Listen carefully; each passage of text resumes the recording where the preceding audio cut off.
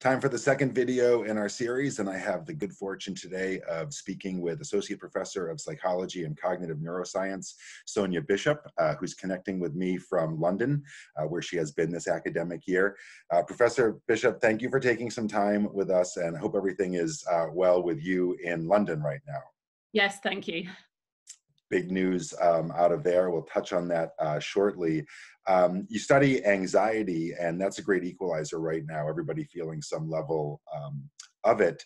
Can you tell us how that affects people differently, and what impact does that have on our decision making?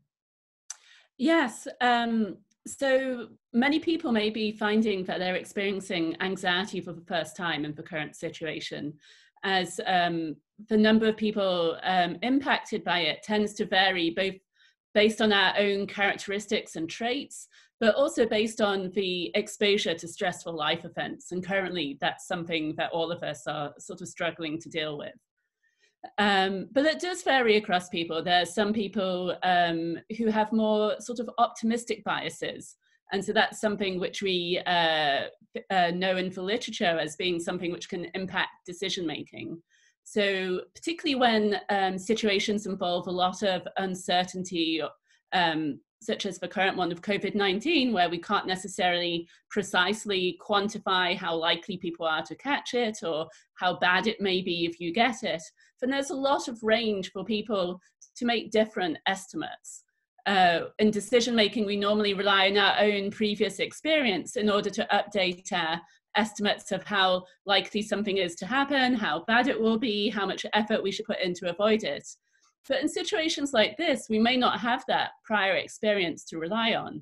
And so instead, what we tend to do is something called model-based decision making, where we try and simulate how likely something is to happen, using our ability to effectively imagine the scenario happening, or to use our memories to sort of draw out something relevant. And so for some people, perhaps particularly younger people, they may find it very hard to imagine themselves getting seriously sick. And so they may still be feeling somewhat invulnerable, and that in turn may impact on their behavior in this situation. Any strategies that you could share on managing that level of anxiety, channeling it in positive directions, or recognizing when those tools are working against us? Yeah, so for those of us who are experiencing anxiety, a lot of the mechanisms which are involved in the worry we may be experiencing are also those which are involved in planning. So what we may find is, rather than being able to focus on what we're meant to be doing, we'll be worrying a lot about things. So there, one technique we can try and do is to put off that kind of uncontrolled worrying to one time a day and say it's only then we're going to allow ourselves to do it.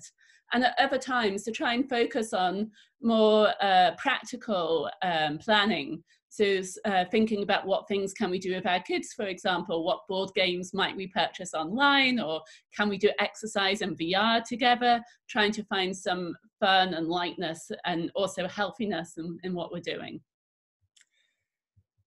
Thank you. Any strategies for our students that are at home, and all students right now across a good chunk of the world are having to study and live at home? They probably weren't expecting that.